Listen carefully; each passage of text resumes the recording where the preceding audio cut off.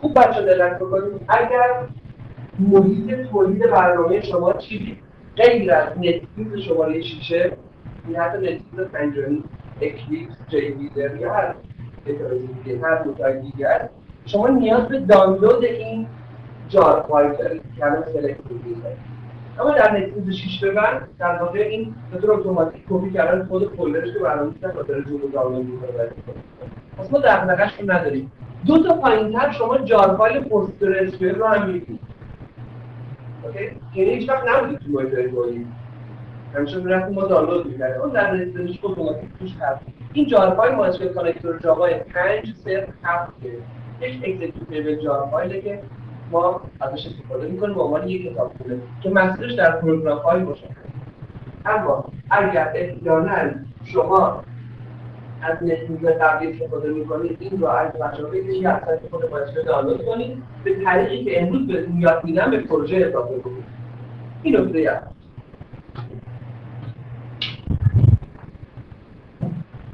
ببینم اوراکل رو هم داخلش گذاشته یا خیر.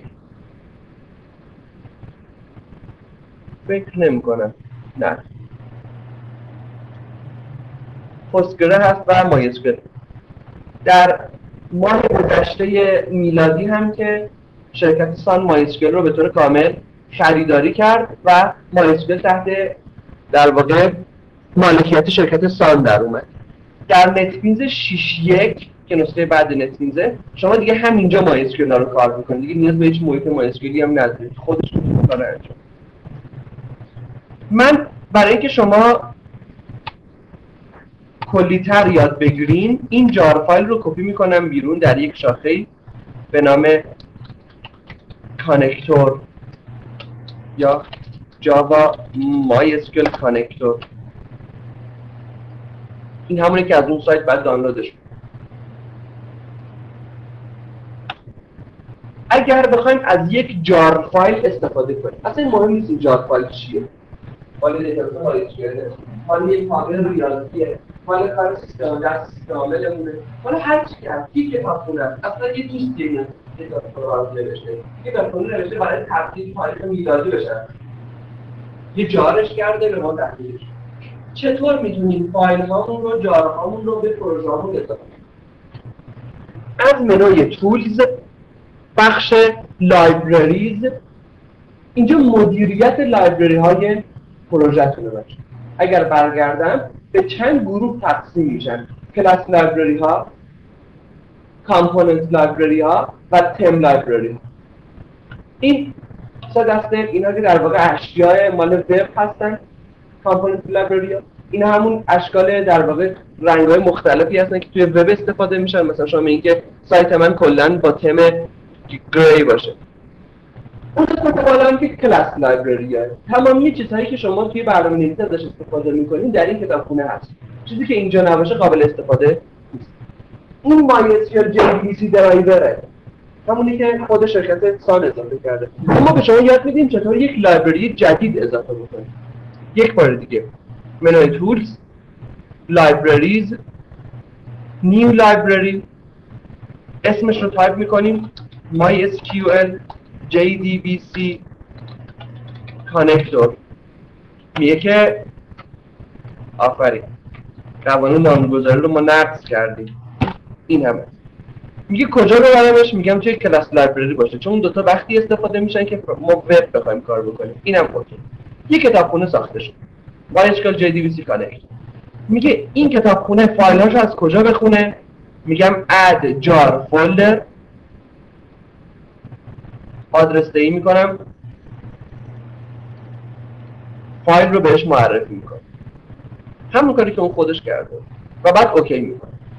الان فایل جاوا به انوایرونمنت، به محیط نتفلیکس معرفی شده. بازم رفت به زبان جاوا، کاری که برای ما انجام میشه. حالا لحظه ای که پروژه رو ایجاد میکنیم میگیم نیو پراجکت،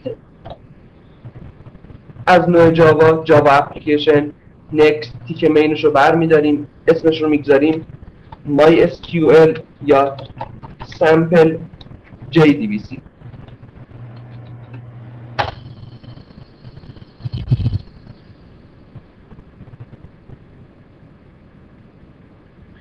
با راست کلیک بر روی نام پروژه، انتخاب گزینه پروپرتیز، مراجعه به بخش لایبرریز، استفاده از دکمه اد لایبرری مای اسکیولی که ایجاد کردیم رو انتخاب میکنیم. ایناشش اد لایبرری و اوکی. بعد از اینکه این کار انجام دادیم، اگر به قسمت لایبرری مراجعه بکنیم، کانکتور جاوا رو اینجا میبینیم، کانکتور مای اسکیول رو اینجا میبینیم. الان تازه پروژه اضافه شد. پروژه رو بیلد میکنم بچه. بیلد پروژکت. هنوز هیچ چیزی تو پروژه نیست. من پروژه رو بیلد کردم که چیزی رو به شما نشون بدم. My document, NetBeans project, sample Jdbc, dist. اینم پروژه‌مونه، درسته؟ تا اینجا یادتون باشه. بیایم سراغ فایل کانکتور. یک سری پکیج توشه. مهمترینش Jdbc. به اضافهشو میزنیم.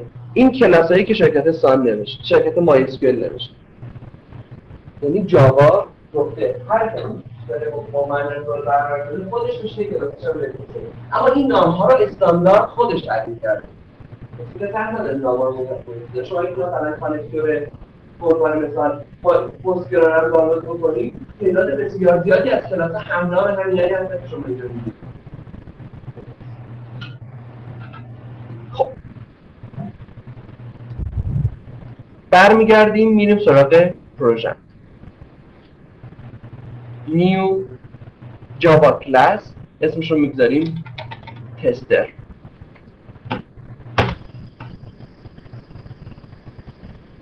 در فایل تستر تابع مین رو تعریف میکنیم. پابلیک استاتیک void main string arg.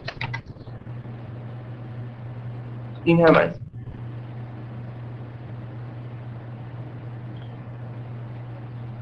به طور کلی براتون توضیح میدم. یک تکنیک ادوانسه.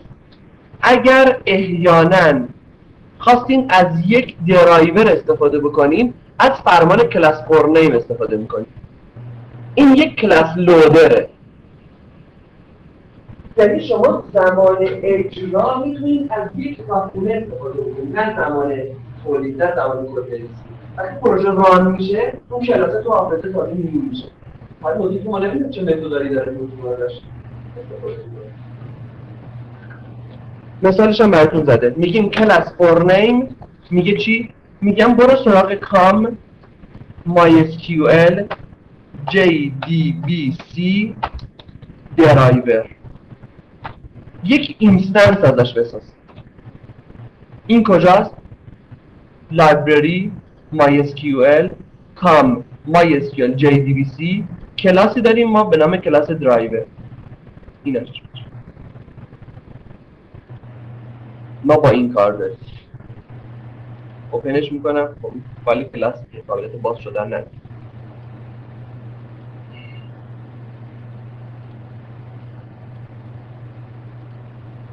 اوکی. فقط نکته‌ای که وجود داره اینه که حواستون باشه که حروف کام MySQL JDBC فایل درایور به همین شکلی نوشته بشه، یعنی حروف کوچیک باشن الا حرف دی درایور. با اینکه یه رشته است، همون نام یک کلاسه. در زمان اجرا ازش می‌کنم. من روزی که اولین بار توی عمرم خواستم با اطلاعاتی جاوا رو تست بگیرم، حواسم نبود که این مهمه کوچیک بزرگ شد. روی کتابی از یه جزوه‌ای داشتم می‌خوندم. روی اینترنت داشتم می‌خوندم. یه کوچیک کار کرده بوده. 5 روز، روزی 5-6 ساعت وقت من تلف شد دو سر این یه دست. وقتی اجرا می‌گرفتم ارور می‌داد. گفت چه چیزی پیدا نمیشه. می‌رفتم نگاه می‌کردم. داشتم این دی باید بزرگ باشه. فرقی باید کوچیک باشه. و بعد فهمیدم کلاس خورده یک کلاس لودره. باید دقیقه کلاسی درست داشت. این هم یه نمونه در حافظه ساخته شده. البته از ورژن جاوا 6 به بعد یا JDBC 4 به بعد که ما الان داریم باش کار می‌کنیم، نیاز به نوشتن این خط نیست. نه مشکلی که میگه اوکی من دوستان گفته که من دیگه نجستم خودم میتونم اینو پیداش بکنم تو مسیر پروژه. خب تا یک بیشتر وجود نداره. خب بهشون شاید بکنیم که درست و وجودی بده. خب خطایی که میگیره چیه؟ نص رو نگه میدارم. میگه unreported exception Java lang class not found exception. میگه که ممکنه این کلاس وجود نداشته باشه در زمان اجرا. توی ترای کچ باید درش کنیم. ترای کچ رو بهتون درس دادیم؟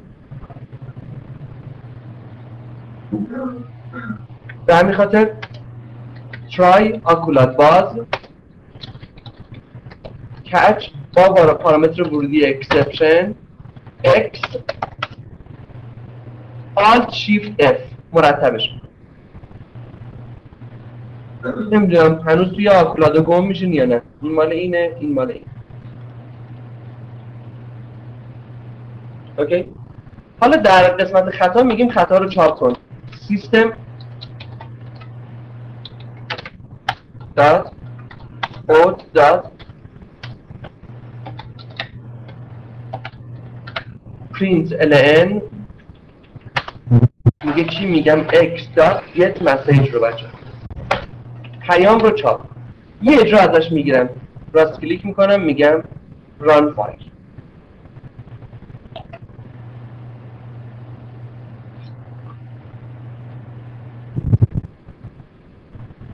خب ببینیم در خروجی پیامی داد؟ خیلی این خطایی وجود نداره. من حالا میام دی درایور رو کوچیک میکنم run file. متاسفانه نمیگه که این وجود نداره، عینش رو چاپ میکنه به عنوان خطا. اوکی میگه این وجود نداره. اگر یادم رفته باشه لایبرری اد بکنه ریموو دی درایور هم کوچیکه، این درسته بزرگه run file دوباره همون رو میگه. اون موقع به خاطر کوچیک بزرگ نمیشناخت، حالا درست هم فایلش وجود نداره. پس فهمیدیم هر وقت در خروجیش این چیزی چاپ میشه یعنی این خط به قبل مشکل داره، عملیات قبلیمون مشکل. اما یک چیزی بهتره که به جای اوت از ERR استفاده کنم. ERR باعث میشه لحظه‌ای که در خروجی مقداری چاپ میشه به رنگ قرمز چاپ بشه که واضح‌تر باشه به عنوان ارور در واقع. این یه چیزی که سان اضافه کرده. لایبرری رو دوباره اد میکنم MySQL رو. اگر شما ندارین از این استفاده بکنید. MySQL Jdbc درایور. اینم اد لایبرری. فرقی نمیکنه چه اون. خب راست کلیک ران همیشه درسته. بله این درایوره. بیایم سراغ کادر آبی عنوان ارتباط دهنده. بچه این ارتباط دهنده در کلاسی وجود داره به نام کلاس کانکشن. چقدر کانکشن داریم؟ کدوم یک از این هست؟ java.sql. اوکی؟ بچه اونی که الان لود شده کام MySQL Jdbc مال اون درایور است که الان لود کردیم. اگر از این استفاده کنم پس برای که میخوام به اوراکل وصل بعد این پروژه هم تغییر بدم. ما نه، ما از اینترفیسش استفاده میکنیم.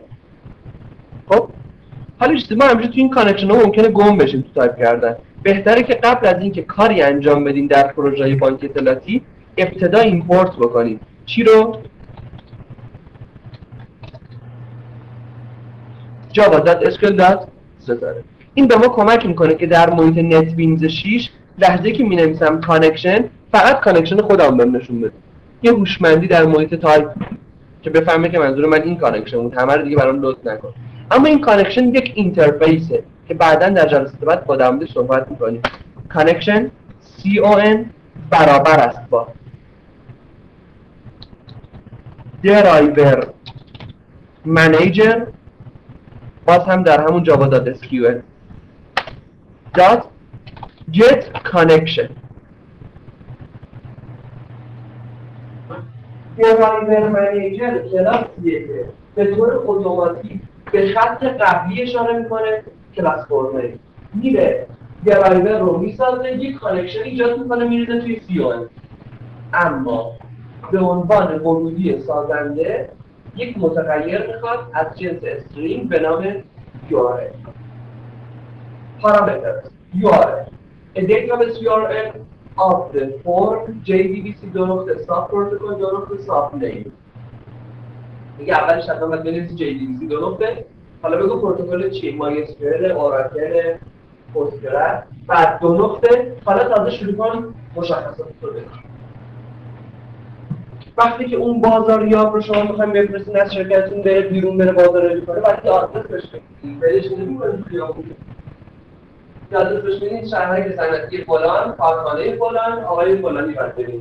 تازه یه کاغذ هم می‌نویسید که روش بنویسید که ایشون لطفاً پذیرش بکنن این کار. عنوان نامه معرفی. این URL دقیقاً همینه. آدرس اونجاست. میگیم JDBC. پریفیکسش هست. نمی‌تونیم تغییرش بدیم. هیچ بزنیش بدیم. stop پروتکل. JDBC MySQL. یعنی توی تمام سرورهایی که اینجا وجود داره دنبال MySQL ها رو کرد. لوکال هاست. یعنی کجا؟ لوکال هاست در شبکه یعنی همینجا. همین کامپیوتر خودمون. اینجا چی بنویسید یا آیپی سرور رو بنویسید. می‌تونید نام کامپیوتر شبکه رو بنویسید. ما میگیم لوکال هاست. 3306 این چیه؟ این پورت MySQL. مثلا شرکت SQL سرور، شرکت مایکروسافت SQL سرور روی پورت 1443 درج کرده. MySQL روی 3306 درج کرده. هر شرکت یک پورت برای خودش گرفته و استاندارد رو اعلام کرده که باید اونجا قاطی نشه. نه MySQL چه رفت مثلا 3306 یه رنجی که دست کسی بهش نرسیده بود. پس شد 2.3306 ببخشید اسلش. تازه میگیم نام دیتابیس. توی MySQL به چه دیتابیسی وصل شد؟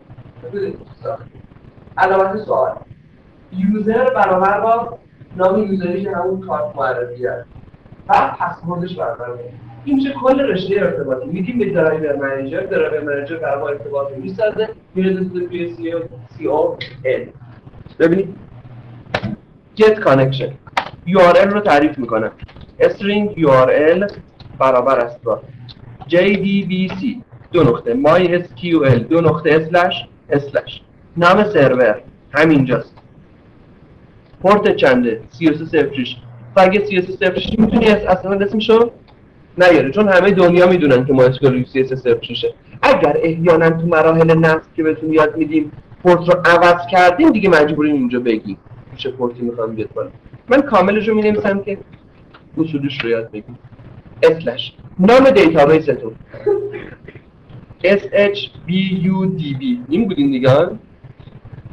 علامت سوال میخوام یوزر بپرسم. یوزر برابر با روت اند پسورد برابر با 1 2 3. خب این از کجا آوردین؟ اینو من از خودم در آوردم. این چی میگه؟ نمیدونم. درست شد؟ چون شما دارید با بانک اطلاعاتی کار می‌کنید به نام MySQL که قبل از پیدایش سیستم عامل ویندوز به شکل حرفه‌ای به وجود اومده، بیشتر هدفش سیستم عامل یونیکس و لینوکس بوده. یوزر اصلیش رو به نام یوزر اصلی لینوکس در نظر می‌گیره. نمیگه ادمنستریتور سیستم عامل. پسوردش هم 1 2 3 هنوز پسورد نداره اما خودمون باید بذاریم براش. از لحاظ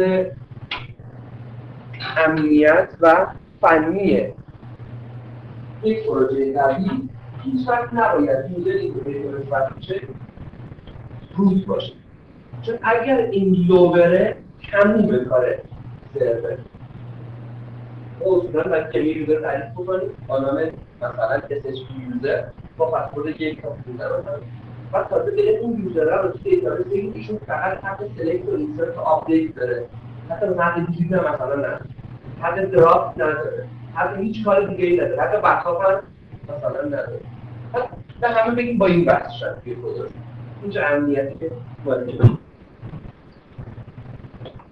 خب کانکشن برقرار شد بچه حتی CON نیاز به فرمان CON.open هم نداره وقتی میگیم درایور منیجر اوپن شده شو میریزه توی CON اما CON.close داریم اوکی release disconnection objects database and JDBC resources immediately instead of waiting for them to be automatically released.